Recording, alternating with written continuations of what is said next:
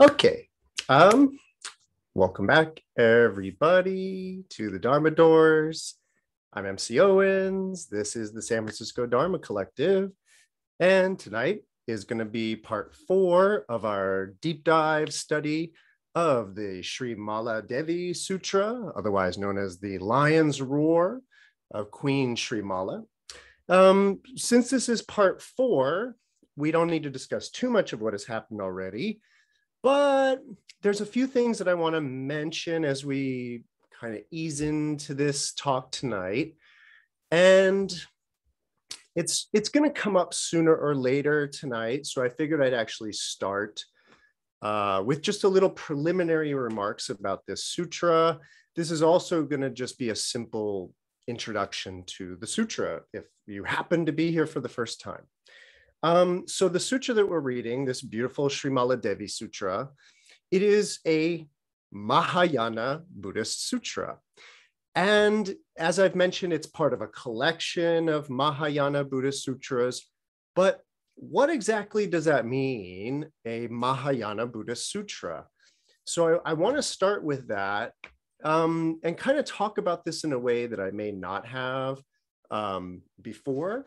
One second. So a way that I may not have spoken about this before, but this sutra, this sutra is a Mahayana sutra, and you can know it's a Mahayana sutra. There's a few very obvious ways, and then a few more subtle ways. But what I really want to get across tonight is that this sutra, it's very aware of being a sutra. So that's one of the aspects of Mahayana sutras, is that they're actually aware and they present an awareness of themselves as a text, as a sutra that's part of this larger genre of literature, let's say. It's borrowing on tropes, it's borrowing metaphors and all of these different things. And what I mean to say is this: if you're familiar with sutras in general, you'll recognize these books, right? So this is more or less, with some omissions, these are all the sutras from the earliest Buddhist tradition. So the so-called Pali Canon, this is only one part of the whole canon. We're missing many other parts of it. But as far as sutras go, this is, about it. Many, many hundreds of sutras, many, many hundreds of teachings of the Buddha. They say 84,000. They're not that far off. But the idea is that all of those sutras that I just showed you, they do seem to be the records of things somebody said. They're just sort of like, thus have I heard, once the Buddha was at this such and such a place and he said this, and then they wrote it down, and maybe they passed these stories around orally for a while. But my point is that when you read these sutras, their teachings and their records of the teachings of the Buddha, and they basically just present themselves as what the Buddha said. Even if it contains, say, a narrative or a story element, it's still going to be a record of a story or a record of a telling of a story that way. What I'm getting at is that the Mahayana Buddhist tradition is after all of this, and it knows that it's after all of this. And so what I'm getting at is that Mahayana sutras are kind of this second generation literature that, it has a sort of extended doctrine, if you will, an extended teaching, more emphasis on emptiness, more emphasis on dependent origination. But when it comes to our sutra here tonight, one of the things that I wanted to mention was to remind you of how this all started. This sutra begins with a very simple premise, which is that Queen Śrīmālā, her parents, King Prasanajit and wife Malika, the queen Malika, the sutra starts with this kind of story about the king and the queen who have just converted to the Dharma. They've just kind of become Buddhists in that way. And they think, you know, our daughter, Queen Śrīmālā, is really smart. If we tell her about the Dharma, she'll get it for sure. And so this sutra, you know, and try to follow me here, this sutra that we're reading starts with the king and the queen writing a letter and sending it to Queen Śrīmālā. And what that letter is, the king and the queen send a letter to Śrīmālā and extolling the Dharma, extolling the message of these sutras. And so sort of that's the first shift that we see in this as a Mahayana sutra, that in a way, the king and the queen are telling Queen Śrīmālā about the Dharma, about the message of the Buddha, but this is after the fact. And so what I'm getting at, I'm not doing the best job of it, but there's a really, really beautiful thing going on with this sutra in particular, where it's in a way commenting on Mahayana Buddhism and the way that it works, and just sort of its relationship to the earlier message. So I wanted to point that out, and also just as a review of how this all got started. So the king and the queen send Śrīmālā a letter. Śrīmālā reads the letter and basically has a vision of the Buddha. And then in this kind of ecstatic visionary state, she recites a poem. And now this is where things start to get really recursive in a sense, where the story, it has now become a poem. And then, of course, where this gets really performative in a sense is a kind of recognition that one has that when one is reading the poem of Queen Śrīmālā, you are now participating in the sutra in a way. So this is a way that Mahayana sutras kind of operate in a very different way than the earlier sutras. Again, these Mahayana sutras, they're aware that they're stories, they're aware that they're being read. So they are speaking to the reader that they know will be on the other end of this writing. Even they know, even if this writing were to be sealed in a jar for 1,000 years, it doesn't matter, because the sutra knows the minute somebody cracks it open, the sutra is going to be talking to that person. And it's aware of that. And it's also, these sutras are also aware of the mysterious nature of language itself, how communication happens at all. So all of this is, again, to kind of speak to what does it mean to say this is a Mahayana Buddhist sutra. We're going to find out a few more things tonight that really separate or set this off as a Mahayana sutra. But I just wanted to start with that. So it's kind of an interesting relationship to the early Dharma, where this is aware of that early Dharma. And of course, this sutra is obviously aware of that earlier Dharma because of this very title. So this title, that it is the Srimaladevi Simhanāda Sūtra, the lion's roar of Queen Śrīmālā.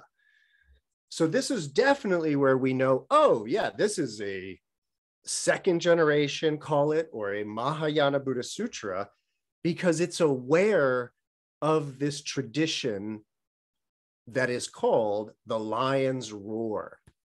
So I wanted to do a little bit of talking about the lion's roar. I've been debating about whether to do that now or later, and I think I'm going to do it now just because it fits into, well, it fits into me talking about the Pali Canon. So if you're interested, and I didn't talk about this in the opening night when I talked about the title, but if you are interested, like I was interested, in knowing, well, what is all of this lion's roar business all about? Well, a really, really good place to go to find out about that is the so-called middle length discourses of the Buddha, right? The Majjhima Nikaya. And if you go to the Majjhima Nikaya, what's interesting is that this collection of sutras is divided into different groupings. And the second grouping is actually called the Maha Simhanāda section. It's a whole section on the lion's roar. There's the great discourse on the lion's roar. There's the shorter discourse or sutra on the lion's roar. And then there's a bunch of other smaller sutras that the compilers of this collection decided to fit all together under the theme of the lion's roar. And if you go through all of these lion's roar sutras, like I did, you can kind of start to get a through line, call it, or a thread. You can start to see, like, well, what makes a lion's roar sutra a lion's roar sutra? There's a few different kind of themes that I've detected. I'm not going to go too into those themes right now. I'm going to go into them a little bit later. But the thing about it is that if you go into the Majjhima Nikaya and read that section, there's one very important sutra that's missing, that's not in the Majjhima Nikaya. So if you really want to find the origin of this lion's roar business, then you got to go over to the Samyutta Nikaya, the connected discourses. And as a lot of you know, this is one of my favorite collections of the Pali Canon. What I've come to realize, and I realize it more and more kind of the more research I do, this collection definitely has the earliest suttas. So you may or may not know this, but the big stack of books I've been holding up, they're not chronological. They're not in the order in which the Buddha gave them. They're actually essentially in an order of importance, frankly. They go from what was considered the most important and then all the way down to kind of the miscellaneous in a way. And so what I mean to say is that if you dig out your Samyutta Nikaya and you go all the way to the 22nd section and the 78th sutra of the 22nd section, you'll find a little sutra that's called the lion. And this is it's a very, very short sutra. I'm almost tempted to just read it. It's kind of lovely. It'll give you the basic idea of the theme. It's only a few paragraphs, and I'm not going to even read it in its entirety. But the sutra, it basically is, thus have I heard, one time at Shravasti, the Buddha said, Bhikkhus, in the evening, the lion, the king of beasts, comes out from his lair. Having come out, he stretches himself, surveys the four quarters all around, and roars his lion's roar 3 times. Then he sets out in search of game. When the lion, the king of beasts, roars, whatever animals hear the sound are for the most part filled with fear, a sense of urgency, sense of terror. Those who live in holes enter their holes. Those who live in the water enter the water. Those who live in the woods enter the woods, and the birds fly up into the air. Even those royal bull elephants, bound by strong thongs in the villages, towns, and capital cities, burst and break their bonds asunder, frightened. They urinate and defecate themselves, fleeing in fear. So powerful, bhikkhus, is the lion, the king of beasts, among the animals, so majestic and mighty. So too, bhikkhus, when the Tathagata, the thus come one, arises in the world, an arhat, perfectly enlightened, accomplished in true knowledge and conduct, fortunate, knower of the world, unsurpassed leader of persons to be tamed, teacher of gods and humans, the enlightened one, the blessed one. He teaches the Dharma thus. Such is form, such is its origin, such is its passing away. Such is sensation, such is its origin, such is its passing away. Such is perception, such is its origin, such is its passing away. Such is the conditioning, samskara, such is its origin, such is its passing away, and such is consciousness, such is its origin, such is its passing away. Then bhikkhus, when those devas who are long-lived, beautiful, adorned in happiness, dwelling for a long time in their lofty palaces, when they hear the Tathagata's teaching of the Dharma, they are for the most part filled with fear, a sense of urgency and terror, saying, "It seems, sir, that we are impermanent, though we thought ourselves permanent.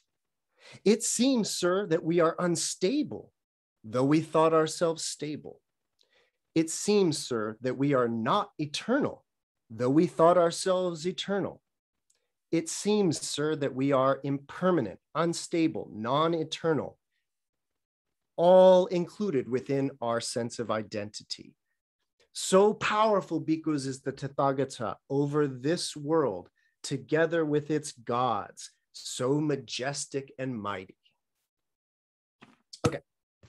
And then he repeats a beautiful verse that encapsulates that message. But that seems to be the original Lion's Roar Sutra that explains the metaphor.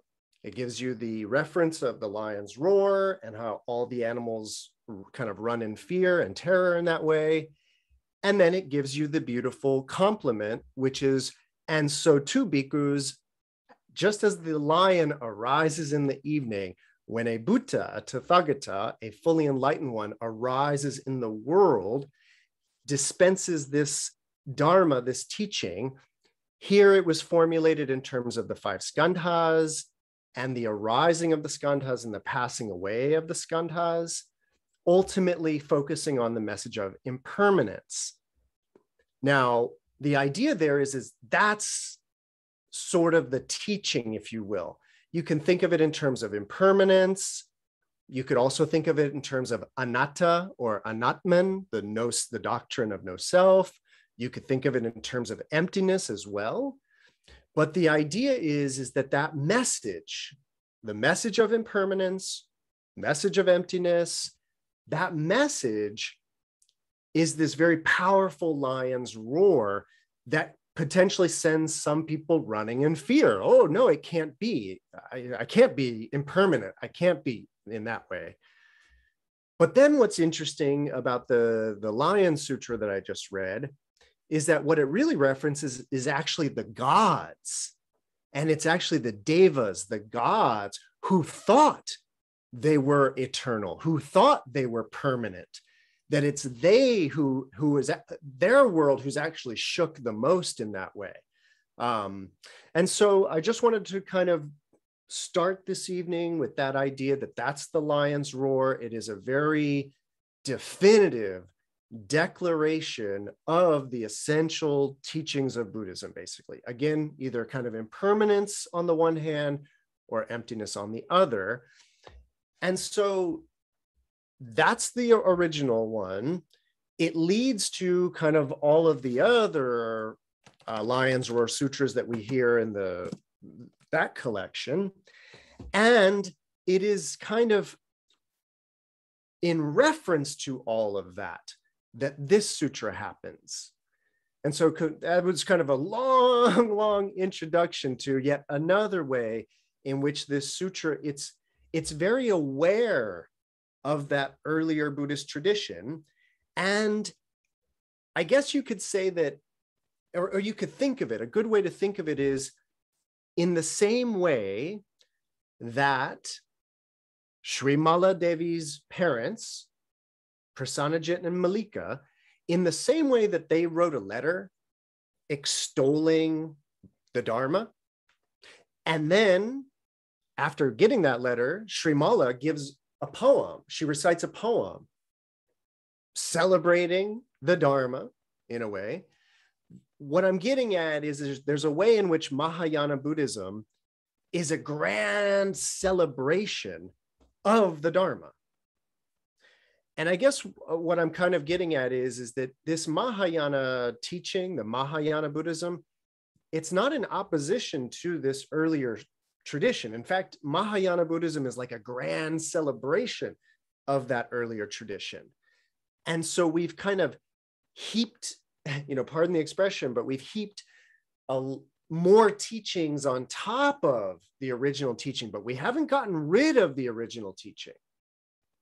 Not at all. We're still celebrating that in a way. And not only that, we're using the tropes of the earlier tradition. We're using the format of a sutra, but in an interesting new way, where, for example, in our Srimaladevi Sutra, the Buddha is like, Śrīmālā has a vision of the Buddha. It says that the Buddha appears out of nowhere, and she has this vision of the Buddha. And then the Buddha's talking, and we're having a whole sutra. And we have to remember, this is all taking place in Śrīmālā land. This is all like the Buddha is a fiction, is a phantasm in that way. So keep all of that in mind. Okay, before we kind of start really digging deeper into this, did that bring up any questions, comments, answers, or ideas? Awesome. Okay, so after chapter 1, which really, so chapter 1 concludes, by the way, with the Buddha giving a Vyakaranya, a prophecy that Śrīmālā will eventually become a fully enlightened Buddha, her own Buddha land, and everybody that's in Queen Śrīmālā's palace, or in her assembly, as it would be called, they all wish to be reborn in that Pure Land. And this is where I mentioned last week that you could read chapter 2. That's what we read last week. So chapter 2 is this chapter of these 10 precepts. And I mentioned last week that there's a way of kind of reading between the lines, or even reading between the chapters, so to speak. And there's a way of understanding, like, oh, if you would like to be reborn in Queen Śrīmālā's Buddha land when she becomes a Buddha, then it may behoove you to think about these 10 precepts in that way. Now, when we jump to chapter 2, the chapter is called these 10 precepts, or basically precepts. They're kind of rules in that way. And what I talked about last time is that those 10 precepts are these observances, I would call them, precepts, that they are understood to be on top of the original Buddhist precepts. So not as a replacement of the 10 precepts of old school Buddhism, or if you're just a kind of a lay Buddhist and you're doing the 5 precepts. Last week, when we discussed the 10 precepts that Śrīmālā takes, or receives actually, it was understood that those 10, right, this idea of not breaking precepts, respecting elders, not being desirous of other people's possessions, not being greedy. When we got into those, those were these kind of bodhisattva precepts that were on top of our normal moral discipline. On top of our normal shila, there are these extra precepts. And we noticed last week when we went through those 10 that they were all very focused on what could be called social engagement, being a socially engaged bodhisattva, and they're all about ways of interacting with others. And ultimately, especially the last 5 of those precepts, they all start to revolve around one central idea, which is an idea of harmonizing or embracing the Dharma, harmonizing and embracing people, sentient beings, in fact, all beings. And we're going to come back to that idea of embracing or harmonizing. But first, we're going to talk about chapter 3. So now we're going to get into some fresh new material.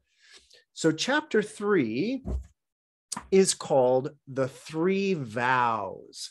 And I think that's pretty much the standard translation, the Three Great Vows, or just the Three Vows.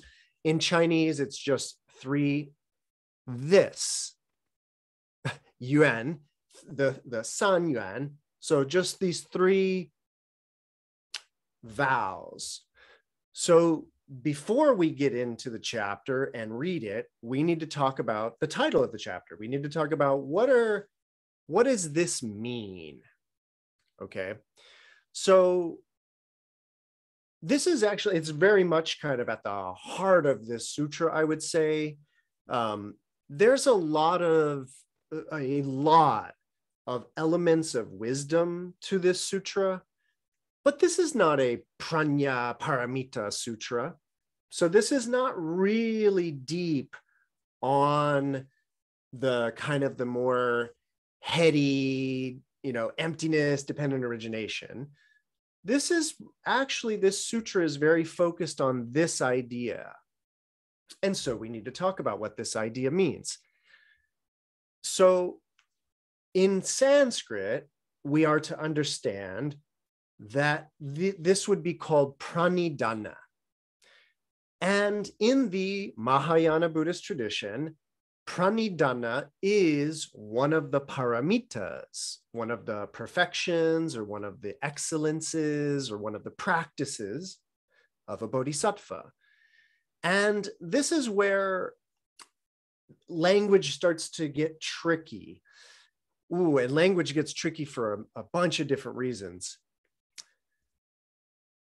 Some of you may be already familiar with this idea of pranidhana, and not from Buddhism, but perhaps from the world of Ashtanga yoga. So if you are familiar with the 8 limbs of yoga, the Ashtanga yoga system, one of the preliminary limbs is what are called the niyamas. And there's 5. And one of the niyamas is pranidhana. But in particular, it's Ishvara pranidhana. And within classical Sanskrit, of which the Ashtanga yoga system is based, pranidhana, it more or less means something like surrender. It would be actually within the classical Sanskrit tradition, it would be, it's this idea of surrendering the self. In particular, when you talk about Ishvara pranidhana, Ishvara is kind of like the Lord. It's kind of like God. And so Ishvara pranidhana is this kind of surrendering oneself to a higher power, as we might say. Now, I think it's actually very helpful to know the classical Sanskrit meaning of this word. And forget the Chinese and forget that for now. We're just talking about this idea of pranidhana. And pranidhana as surrender, that's what it means in the yoga world. But some of you may be aware that there's something called Buddhist hybrid Sanskrit. And this is kind of, I don't want to get too into this because we'd be here all night, but you should know that within the world of Buddhist studies, within the world of Buddhism, when Buddhism migrates away from using this language called Pali and starts moving towards this more, what do I want to call it? Formal, classical language of Sanskrit. So when Buddhism moves away from Pali and to Sanskrit, it takes a lot of the meaning of the words as they are in Pali and brings them into their use of them in Sanskrit. And actually, scholars have a special name for that. Again, they call it Buddhist hybrid Sanskrit because it's not exactly Sanskrit. The meanings of a lot of words don't quite mean what they mean in classical Sanskrit. They actually are being pronounced in Sanskrit, written in, probably Devanagari or something, Gupta script, Devanagari, but their meaning, not the sound, the writing, but what they mean comes from the earlier Pali meaning. This is one of those instances in which the Buddhists use this word pranidhana a little differently than classical Sanskrit. And so it doesn't mean exactly surrendering oneself to a higher power. Although, again, I think it's helpful to know that meaning because it kind of, it helps contextualize this a little bit more. Within the Buddhist use of the term pranidhana, the word seems to mean something closer to vow, making a vow. But I want you to know, though, that this is where working with the Chinese language is very, very helpful. If you're really into Buddhist studies, even if you're only interested in Indian Buddhism, and if you're only interested in like Indian Buddhism and Sanskrit and all of that, it would still actually behoove you to learn Chinese because being able to read this medieval Chinese translations of these sutras, it allows us a deep insight into what these words meant way back then. So it's very, very helpful. And so what I'm getting at is that now we arrive at this Chinese character, yuan. And this Chinese character has, much, a very distinct meaning. And it doesn't mean to surrender oneself to a higher power or anything like that. This word is much closer to the idea of a vow, but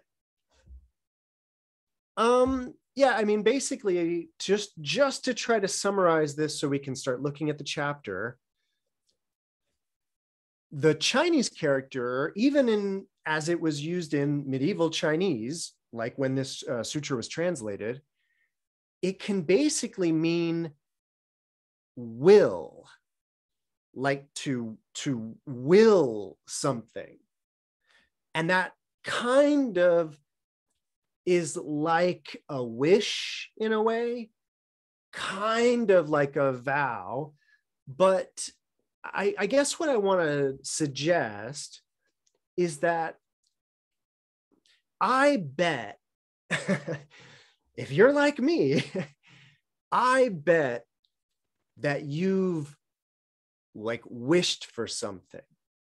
And what I mean by that is like, maybe, and you may do this a lot. I don't know. But, maybe you took the SATs and you wanted to get a good score so you could get into a good college. And maybe after taking the test, you wished, oh, I hope I get a good grade. I hope I get a good score, right? So whatever's going on there, and I think it's actually very worth reflecting on what's going on there. Like at a very, very deep level, like what do you actually think might happen? Is this some sort of appeal to God? Is it an appeal to, what magic? Like what exactly is it that you are appealing to? Now, it could be like getting a good grade on a test, or, maybe you applied for a job and you're really hoping you get it. And so you put out that wish, that desire, that whatever that is. And I want to suggest that we could call it will, like willing in a sense. Whatever's going on there is definitely what the one of, if not the connotation of this Chinese character. And it's very much about the idea of pranidhana within the world of Buddhism. It's very much about like wishing and putting out an intention in that way. And as we get into these three great vows or three great pranidhana, I think it'll be clearer kind of what's going on here. Any questions, comments, answers, or ideas so far? Yeah, Tanya.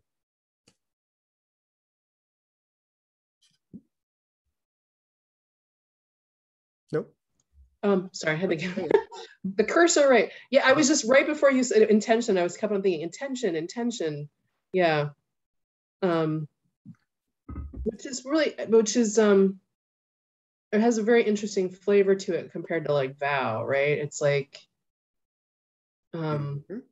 yeah. And people, I don't know if this is related, but people talk about intention like when you're meditating, and so it's like a way of like holding things like so that you're not clinging and clutching at it, but you're setting your mind in a certain direction to do something.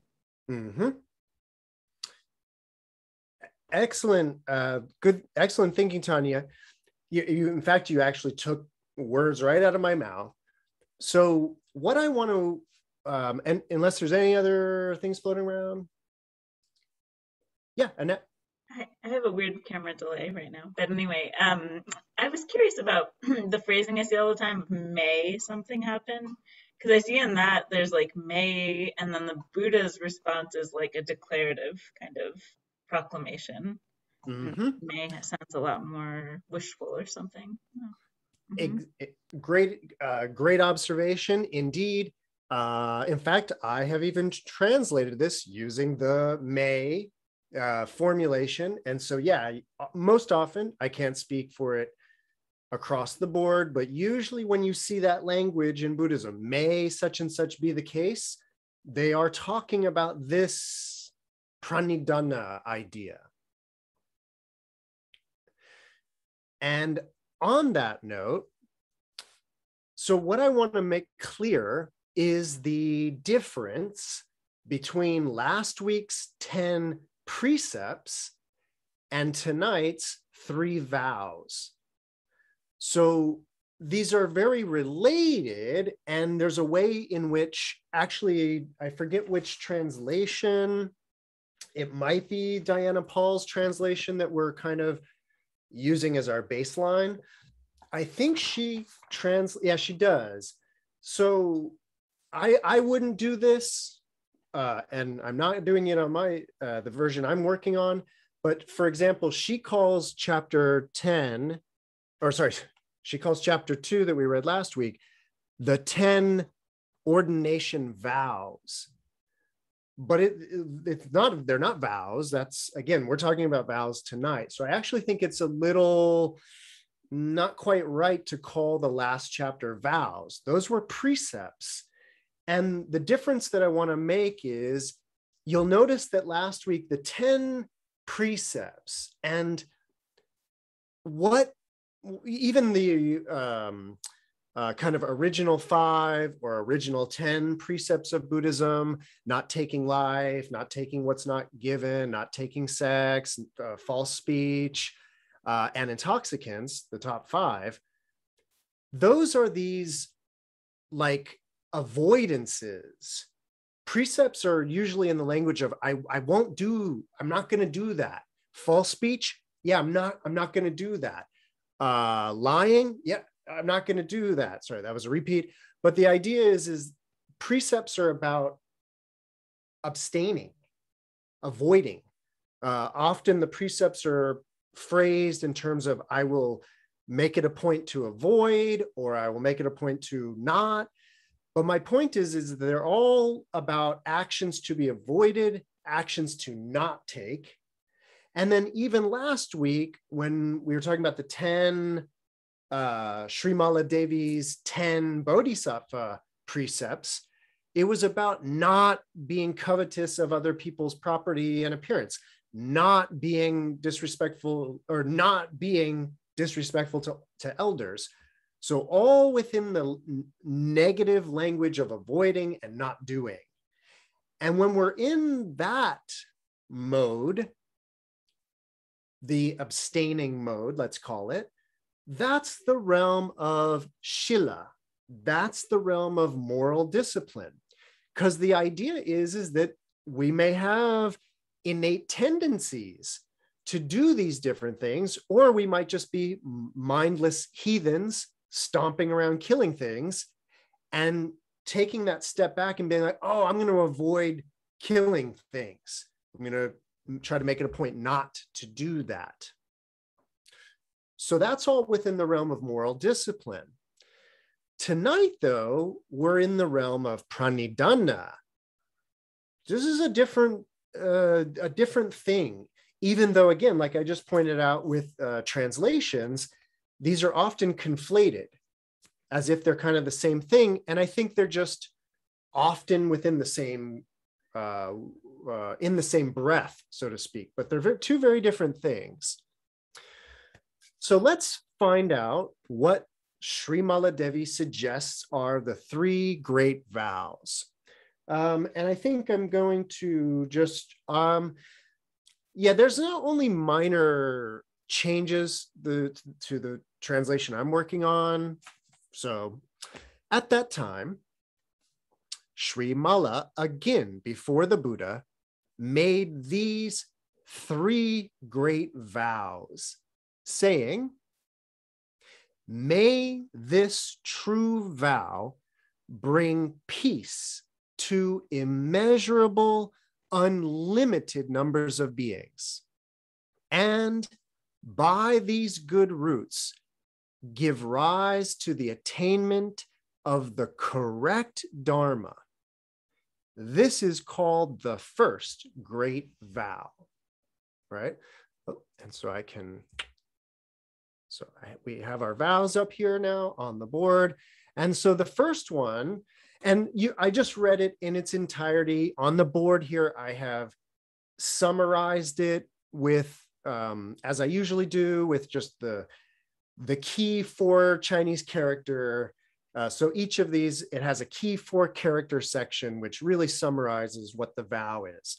And so this initial vow she's saying is that it's about bringing peace to unlimited beings by attaining the true Dharma, the correct Dharma, the right Dharma.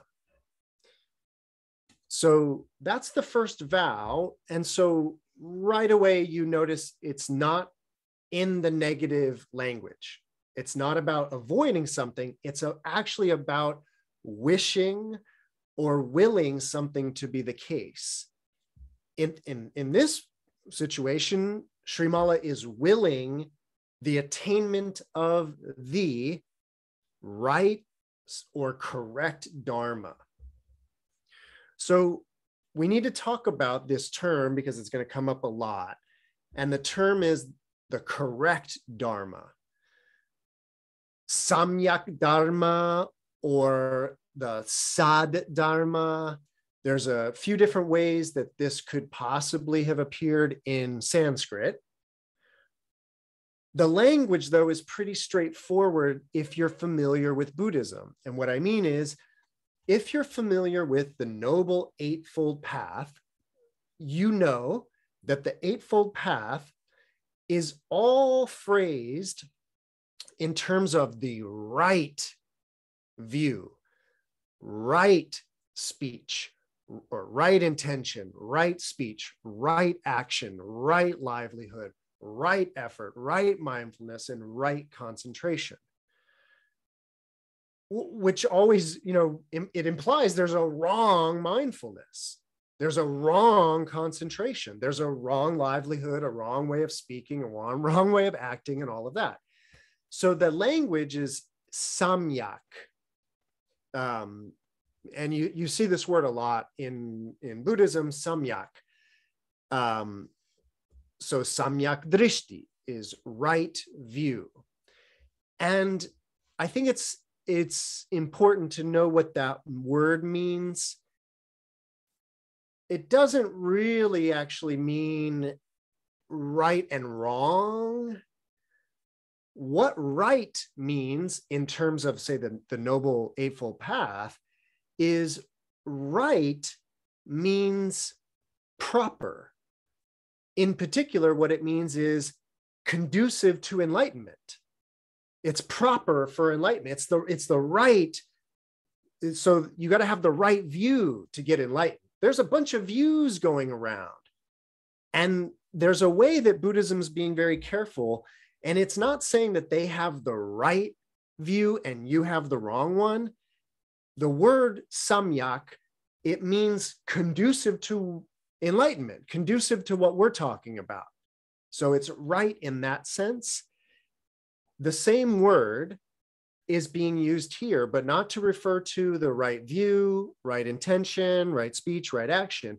It's the same word, but it's talking about the right Dharma, the right teaching, the right truth, the right information.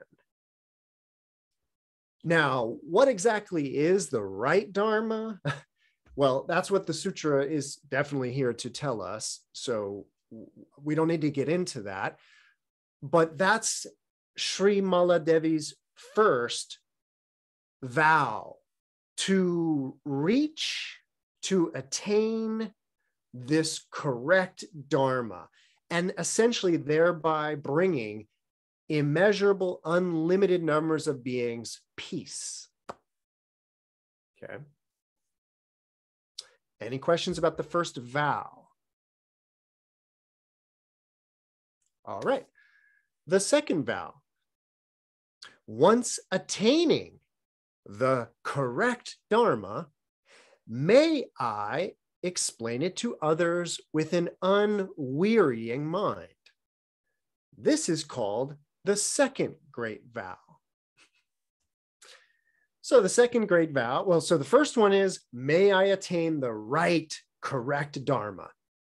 And the second vow is, and when I do, may I explain it to others. So again, notice this is not in the negative, it's in the positive. It's in the, may it be the case that I attain the true Dharma. May it be the case that I teach it to others.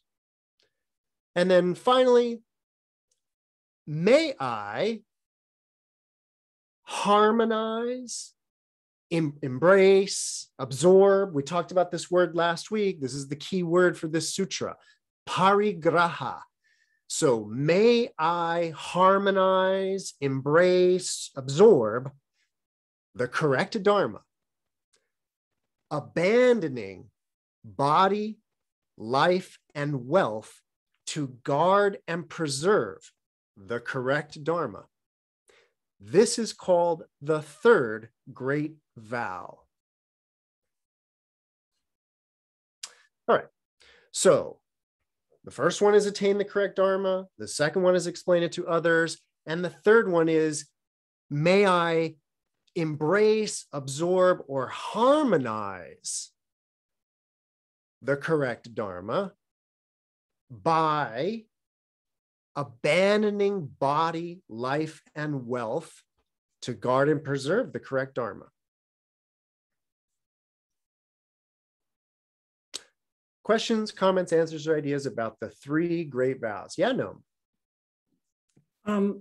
Earlier, I keep waiting to see if you're going to say this, but earlier you said that the precepts, which are usually in the language of avoidance or abstention, are in the realm of sila. And I was waiting for you to say what the vows were in the realm of. Well, then I'll tell you. So I read I was reading with a student of mine, a wonderful sutra recently, in which we learned that the paramita of pranidhana, the great vowing, it works as a complement to virya, effort.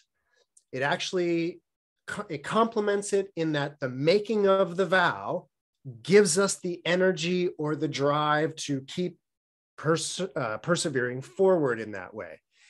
And both the idea of pranidhana, the vow, and virya, the energy, both of those have to do with not shila, discipline, they have to do with samkalpa, intention, making the right intention and also the right effort. So those two combine. But it's this idea of putting forth the right effort and putting forth the right intention and producing the right effort.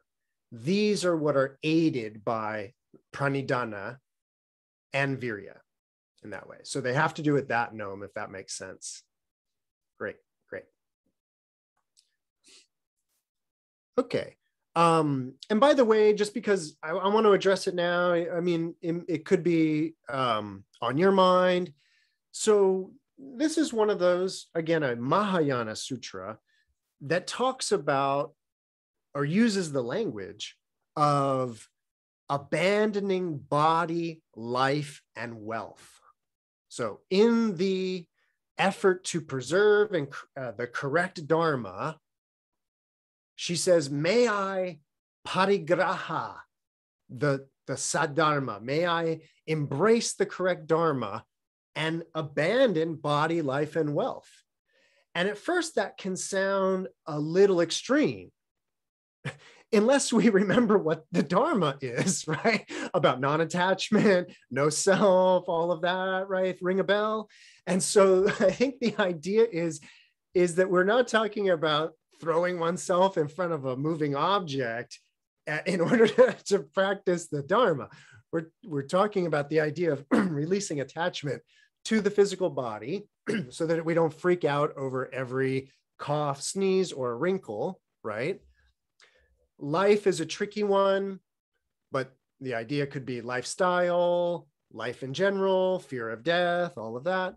And then, of course, wealth, which this sutra has focused on a few times now, and it won't be the end of it. So helpful to keep in mind, this is Queen Śrīmālā, whose parents are King and Queen Prasanajit, right? And so these are people who have wealth, and this sutra is in many ways directed towards, I don't even want to call them lay Buddhists, but directed towards bodhisattvas with wealth. I'll put it that way. Okay, so concluding chapter 3. Chapter 3 is very short.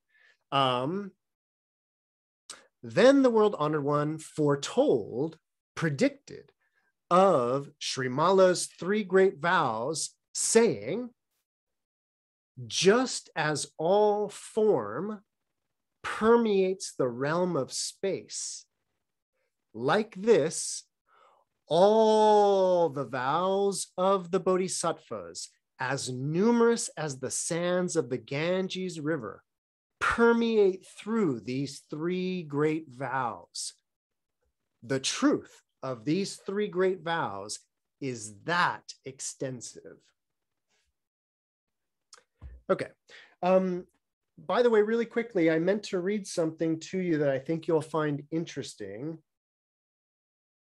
It's over here. So I mentioned at the beginning this sutra that we were going to be reading from Prince Shotoku's commentary on the Śrīmālā Sutra, right? So this is a very early medieval period Japanese commentary on the sutra that we're reading. And interestingly, when I read this, I'm just going to read a paragraph, not even a paragraph, but when I read it, I want you to remember that this was written around the year 600 AD in Japan. Might have been written in China, but they claim it was written in Japan by the Japanese emperor or prince.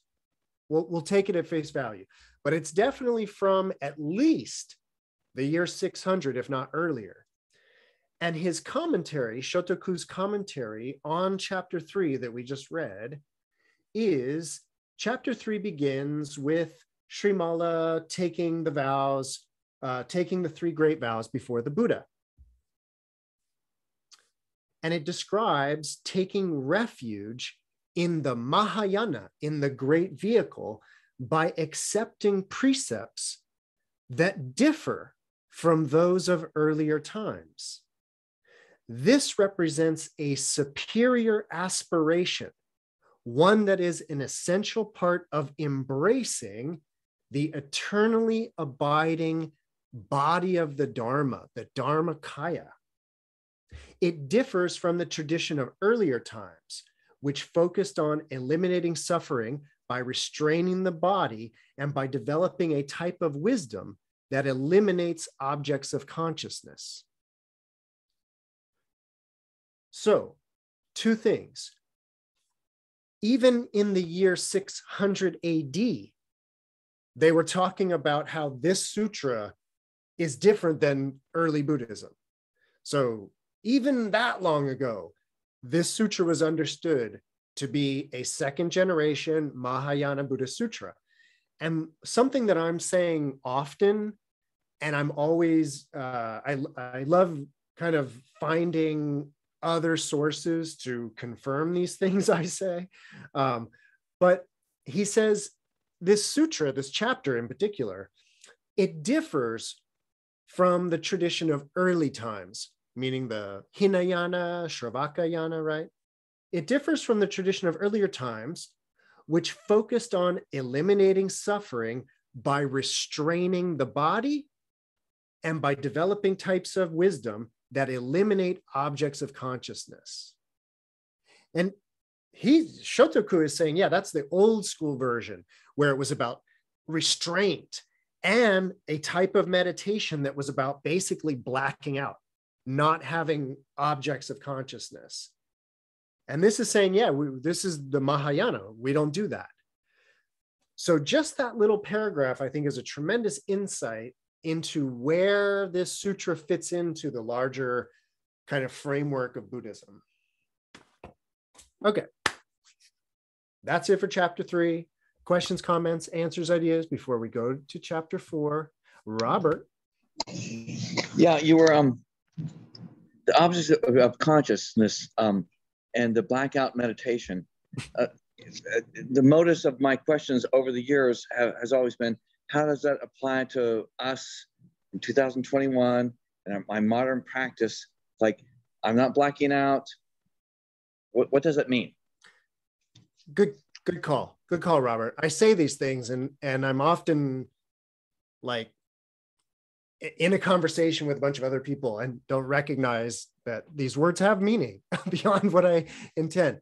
So when I say the blackout kind of meditation, what I mean is, and it's still a practice in the Mahayana, it's just one practice among many versus this like exalted state.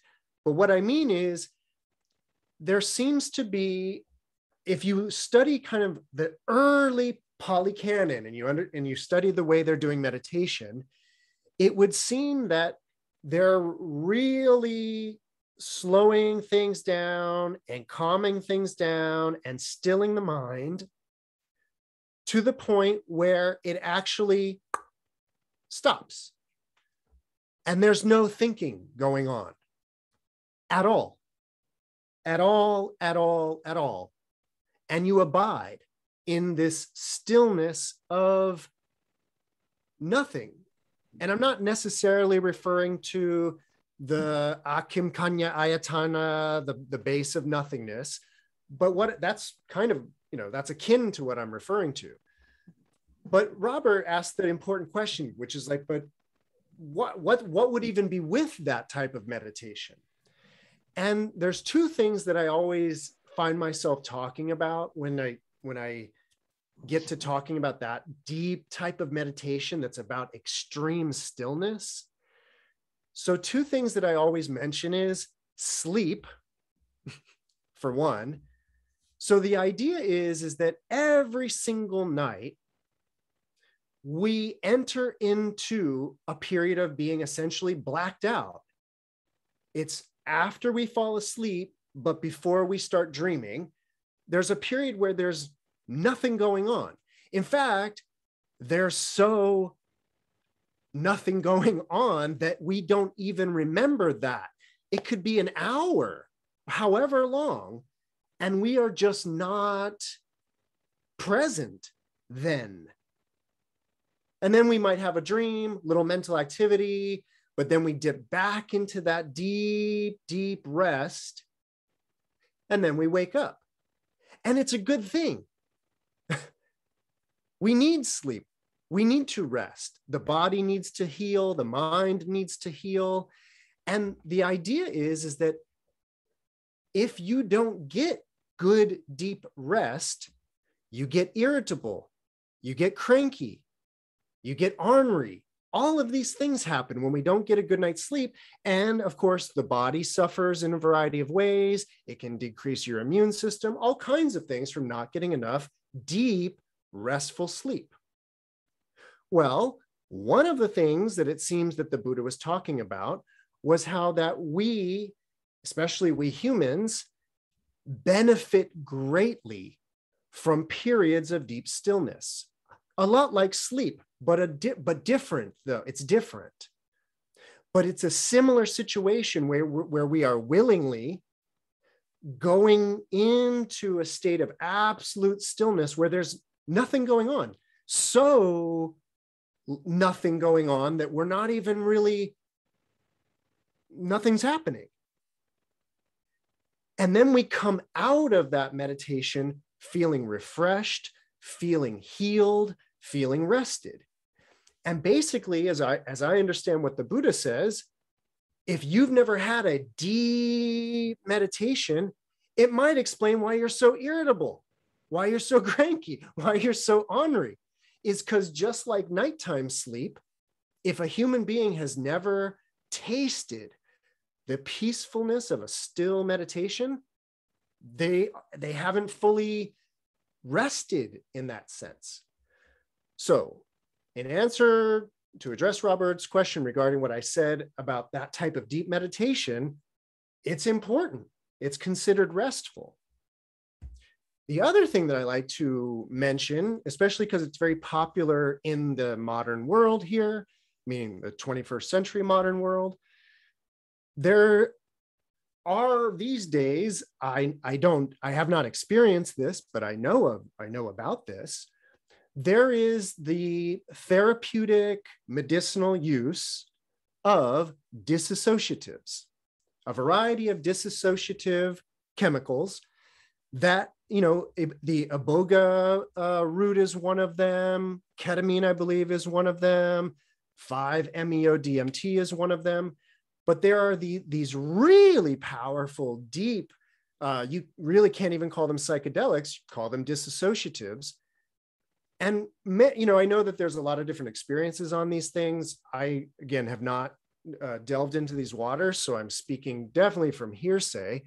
But when I listen to a lot of the more therapeutic accounts, the benefit of these disassociative experiences, it's not what happens during, it's the reintegration process that happens when you come out of that and you maybe don't feel depressed anymore because you've gone through a ketamine kind of shock experience or something like that.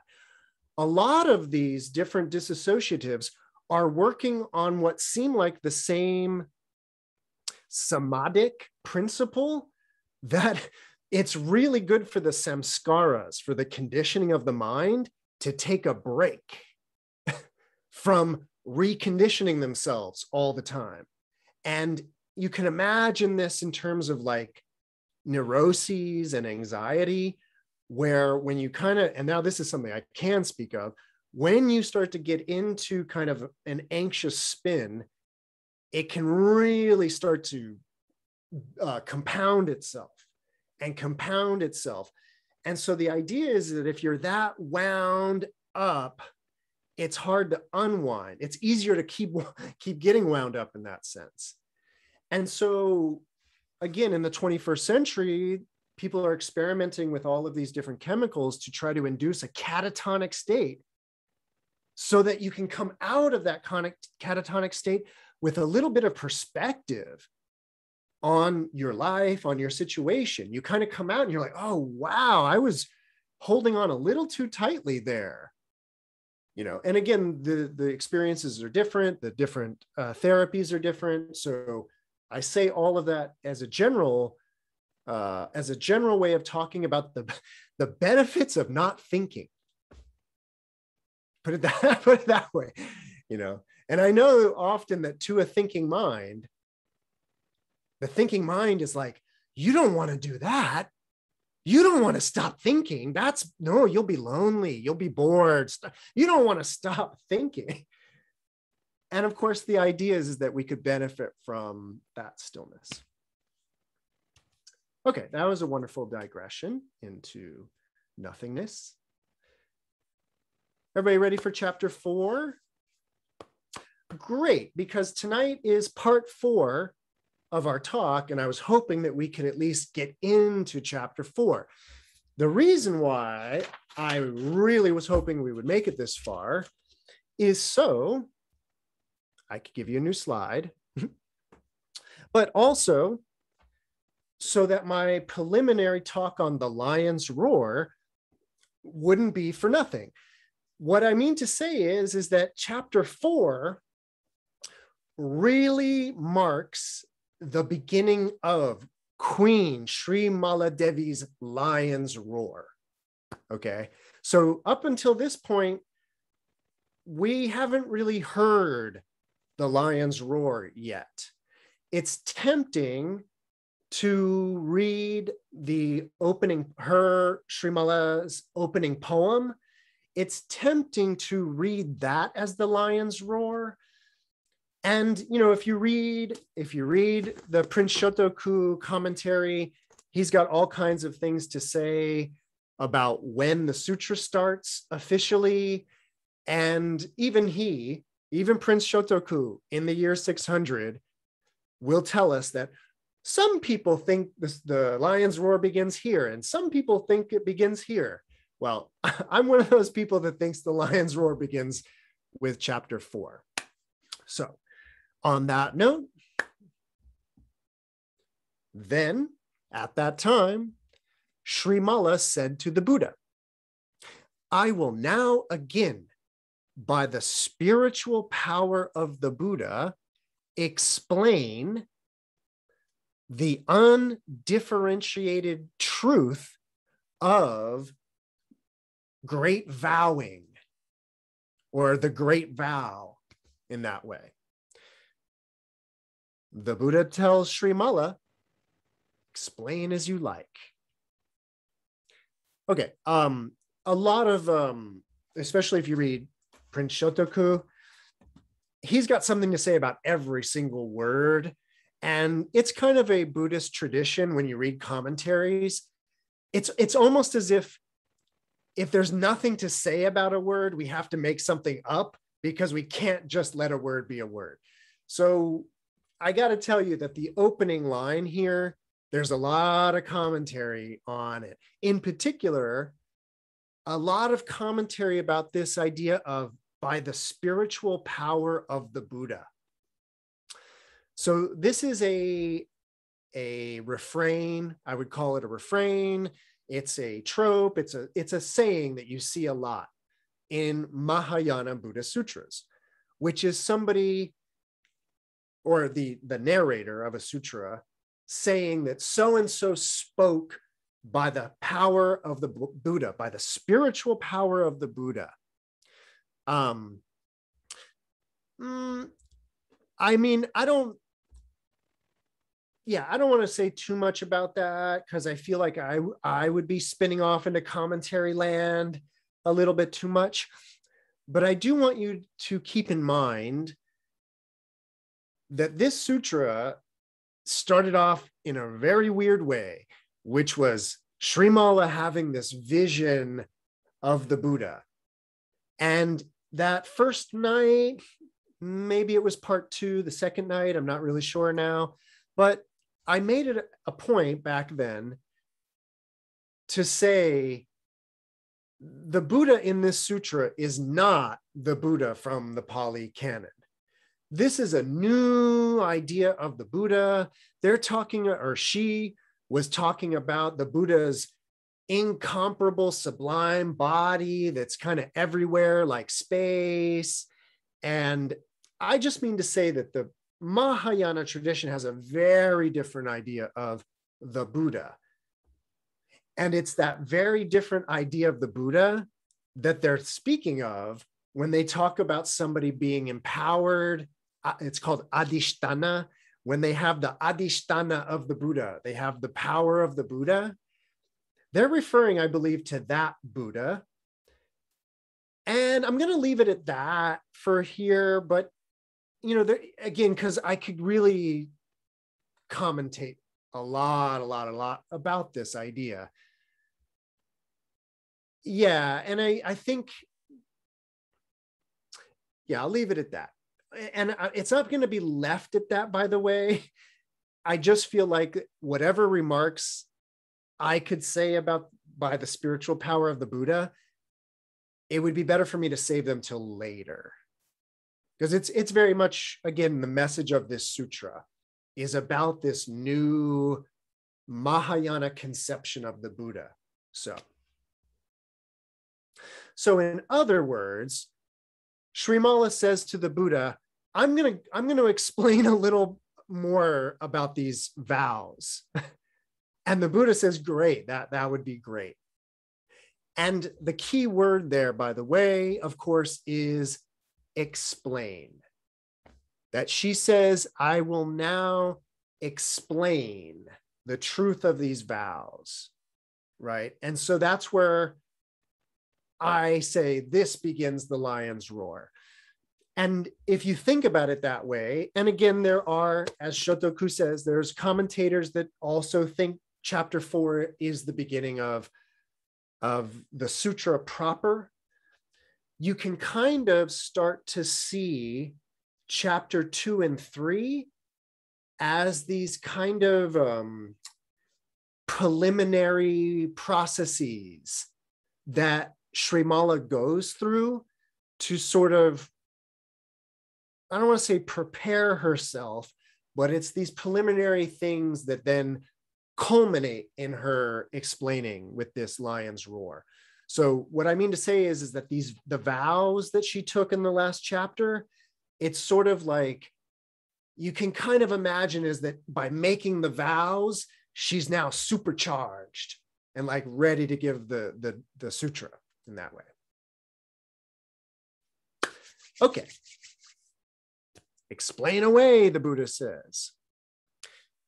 Śrīmālā said to the Buddha, all the vows of bodhisattvas, as numerous as sands of the Ganges River, are contained in one great vow, which is called embracing the correct Dharma, or harmonizing the correct Dharma, or absorbing the correct or right Dharma. Harmonizing the correct Dharma is truly the great vow, she says. The Buddha praised Śrīmālā. Excellent, excellent wisdom, excellent upaya, skillful means most profound, most subtle. You have cultivated virtuous roots for a very long time. People in times to come, those with virtuous faculties, will be able to understand as you have explained. Your explanation of harmonizing the correct Dharma is how all the Buddhas, past, future, and present, have explained, are now explaining, and will explain. Having attained the highest awakening, the highest Bodhi, I am always explaining this harmonizing the correct Dharma. Thus I explain the merit, the punya of harmonizing, embracing the correct Dharma is limitless, boundless, and the thus come one's prajna wisdom and discourses are also limitless and boundless. How is it so? This harmonizing the correct Dharma has great merit that has great advantages. Okay, I'm going to pause there really quickly. So I want to tell you something wonderful. And I alluded to it a while ago, maybe the opening night or part 2.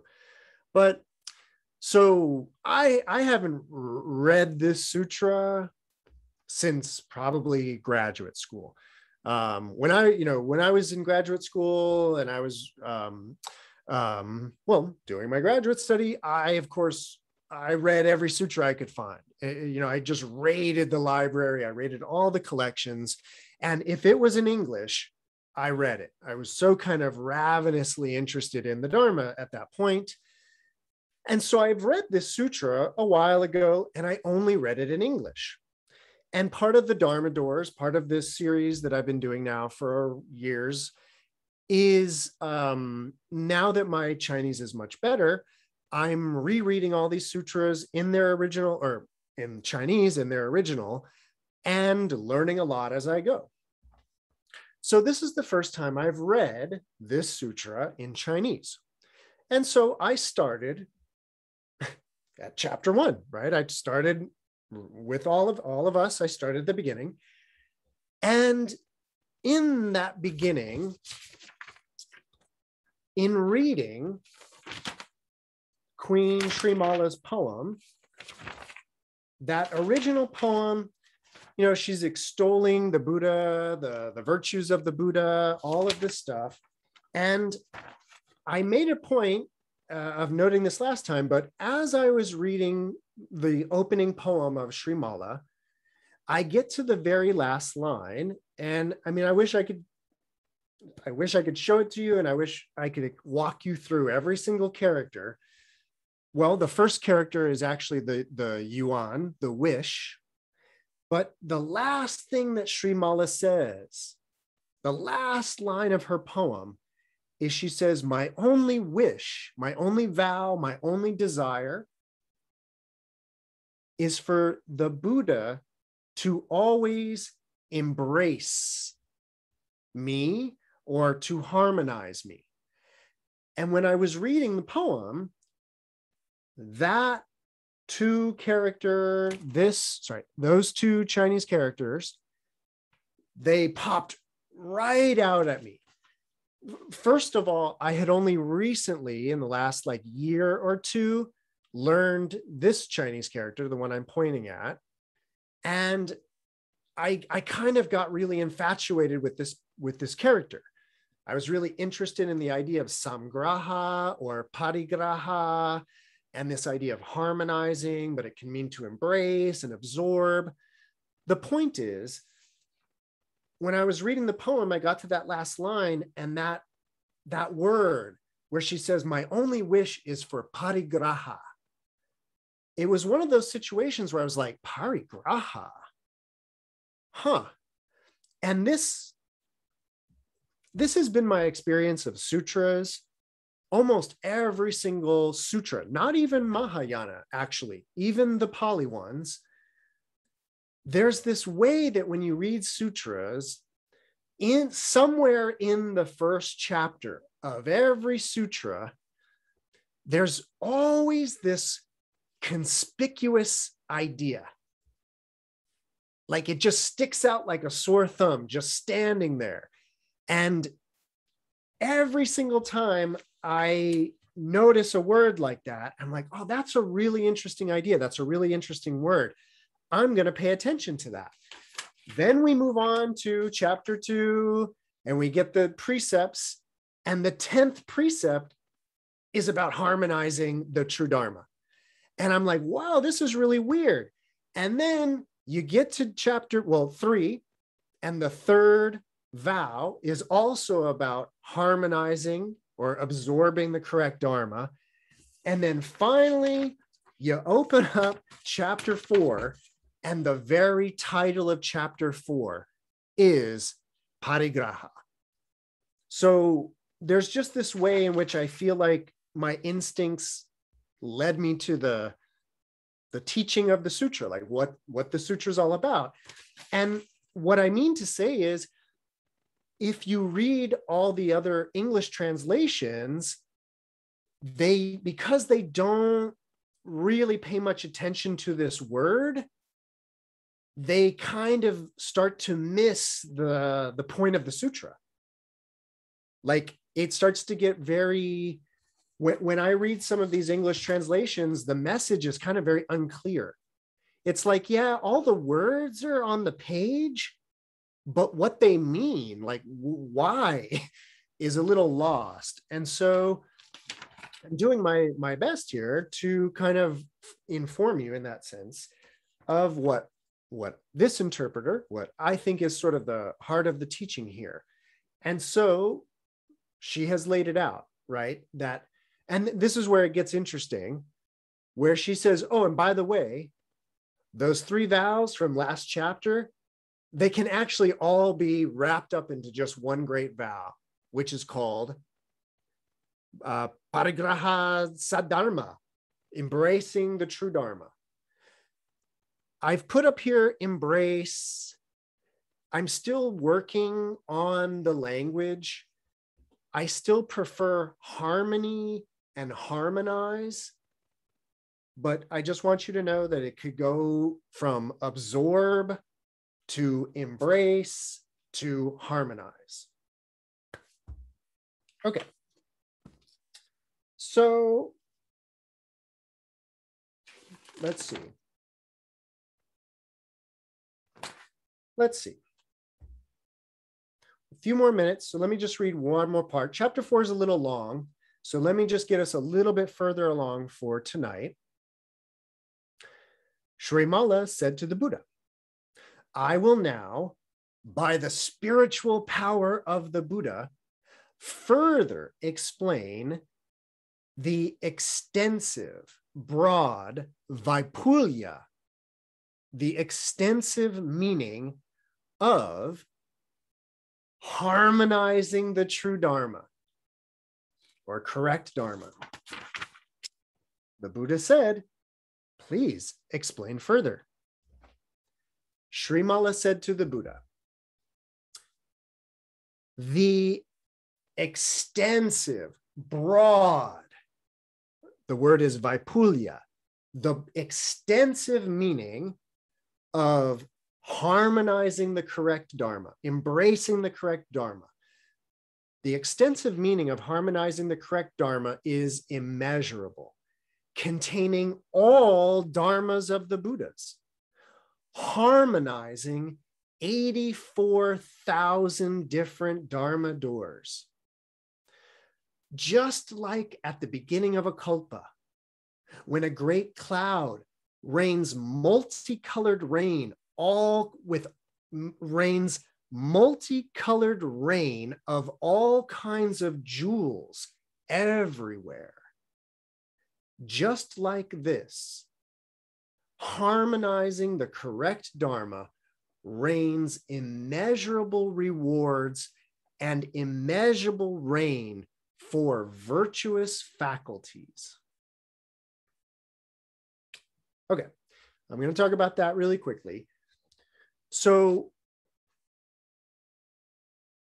Śrīmālā, the first thing she said is, oh yeah, all the vows.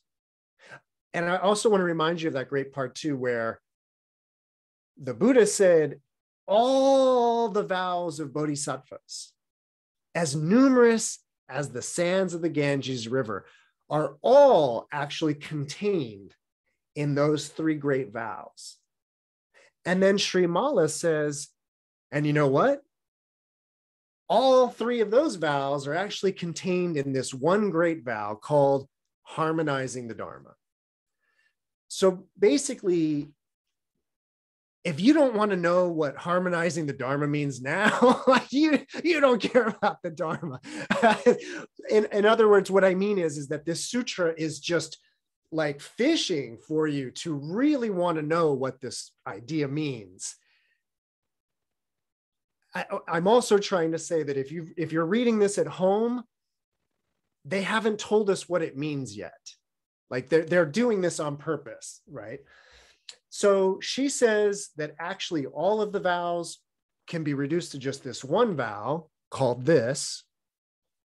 And then to illustrate her point, Śrīmālā, and this is kind of, well, it's not the entirety of this chapter, but it's a big chunk of this chapter, is she's about to give a series of metaphors, similes actually, because it's going to be like different things.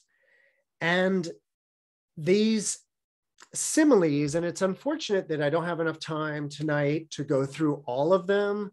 So that'll be where we really dive deep next time.